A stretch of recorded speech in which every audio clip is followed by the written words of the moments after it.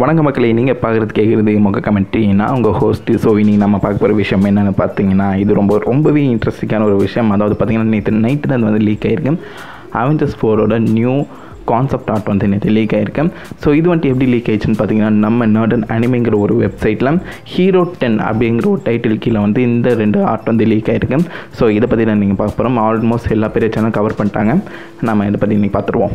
So first இந்த concept ஆர்ட்டை பாருங்கள். So இந்த கான்செப்ட் ஆர்ட்டில் பார்த்தீங்கன்னா நிறைய வித்தியாசங்கள் உங்களுக்கு நல்லா தெரியும். நிறைய ப்ரெசென்ட் அண்ட் பாஸ்ட் கேரக்டர்ஸ் இருக்காங்க. ஸோ இப்போ வந்துட்டு இன்ஃபினிட்டி வாரில் வந்து நம்ம தோர் இருக்காரு.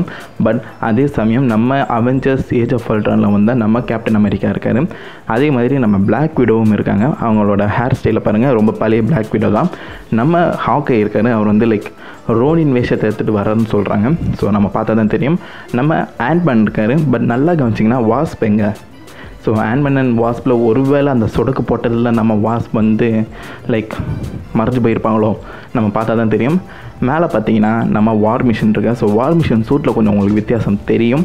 அது பிகாஸ் அவர் போட்டிருக்கிறது வந்து ஆர்கானிக் சூட்டுன்னு சொல்லி மென்ஷன் பண்ணியிருக்காங்க. ஸோ ஆல்மோஸ்ட் நம்ம அயன்மேன் போட்டிருக்கிறது தான். பட் அந்த ஒக்காண்டாலாம் இந்த வைப்ரேனியம் யூஸ் பண்ணி அதை வந்துட்டு ஆர்கானிக் சூட்டாக மாட்டியிருக்காங்களாம். ஸோ அது நம்ம பார்த்தா தான் தெரியும். பட் மெயின் ஷோ ஸ்டீலர்னு பார்த்தீங்கன்னா நம்ம ஹல்க்கு தான். ஸோ ஹல்க் பார்த்திங்கன்னா ஒரு ஜம்ப் சூட்டில் இருக்காரு. ஸோ உடம்பு ஃபுல்லாக கவர் பண்ணிக்கிட்டேன். ரொம்பவே டோன் டவுன் வேர்ஷனான ஹல்காக இருக்காரு. ஸோ நான் ஆல்ரெடி நான் மென்ஷன் பண்ணியிருந்தேன், ஹல்க்கும் ப்ரூஸ் பேனரும் ஒரு விஷயத்துக்கு வந்துட்டு 2 பேரும் ஒத்து போகணும். அந்த விஷயம் என்னென்னு பார்த்தீங்கன்னா, ப்ரூஸ் பேனரோட மைண்டு, ஹல்கோட உடம்பு, இவங்க 2 பேரும் கம்பைன் ஆகி ப்ரொஃபஸர் ஹல்காக மாற்றப்படுவாங்க.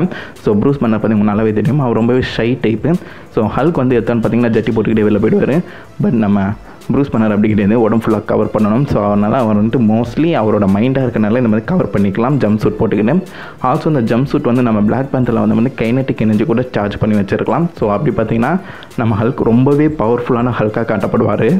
ஸோ கடைசியாக இந்த பக்கம் பார்த்திங்கன்னா நம்ம அயன்மேன் இருக்காங்க. அயன்மேன் வந்து அவரோட புது நானோ டெக்னாலஜி சூட்டில் தான் இருக்கார். அதை நம்ம ப்ளீடிங் ஹெட் சூட்டு. ஸோ கடைசியாக இவங்க வந்து ரொம்பவே எதிர்பார்க்கப்பட்டவங்க, அதாவது நம்ம கேப்டன் மார்வல். ஸோ கேப்டன் மார்வலோட இங்கே வந்துட்டு பறந்து வர மாதிரி காமிச்சிருக்காங்க. கேப்டன் மார்வலை பற்றி நமக்கு இது வரைக்கும் எதுவுமே தெரியாது. ஏன்னா மூவி வந்து பார்த்திங்கன்னா மார்ச் 29 ரிலீஸ் ஆக போகிறதா சொல்லியிருக்காங்க அடுத்த வருஷம். ஸோ பொறுத்து தான் பார்க்கணும். இது எல்லாத்துக்கும் மேலே அவங்க இருக்க இடத்த பார்த்திங்கன்னா வந்துட்டு ஒரு வித்தியாசமாக ஒரு ஸ்பேஸ் மாதிரி தான் தெரியுது.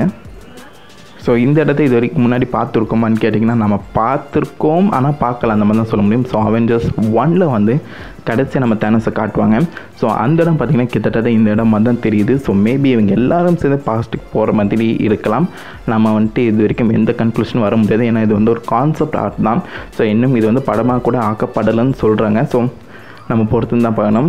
ஸோ அடுத்தது என்னென்னு பார்த்தீங்கன்னா, இந்த தேனோஸ் சார், இவர் கூட வந்துட்டு அந்த சேம் வெப்சைட்டில் தான் லீக் ஆகப்பட்டிருக்காரு.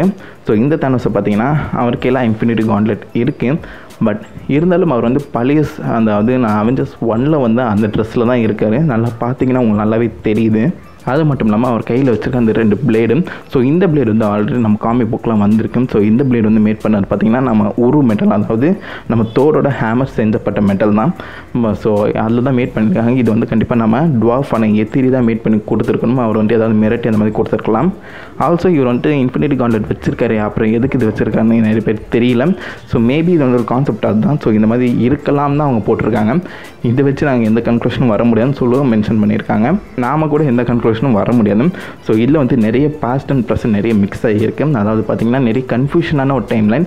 ஸோ இந்த அவெஞ்சர்ஸ் 4 வந்துட்டு லாஸ்ட் அவெஞ்சர்ஸ், அதாவது அந்த பழைய படத்தை இன்ஃபினிட்டி வாரை விட இது வந்துட்டு கொஞ்சம் அதிகமாக இருக்குமா. அதாவது டியூரேஷன் கிட்டத்தட்ட 3 ஹவர் மேலே இருக்கும்னு சொல்கிறாங்க. நம்ம கெவின் ஃபீகே இது வந்து அஃபிஷியலாக கன்ஃபார்மும் பண்ணியிருக்காரு. கண்டிப்பாக 3 ஹவருக்கு மேலே தான் இந்த படமும் இருக்கும்னு. ஸோ நம்ம பொறுத்து தான் பார்க்கணும். ஸோ உங்களுக்கு வேறு ஏதாவது லீக் தெரிஞ்சுச்சுன்னா மறக்காம கீழே கமெண்ட் பண்ணுங்கள். அதை வச்சு ஒரு வீடியோ பண்ணிவிடுவோம். ஸோ நான் உங்களை ஒரு நல்ல வீடியோவில் மீட் பண்ணுறேன். அது வரைக்கும் ஹேவ் ஃபன் கைஸ். வரட்டா.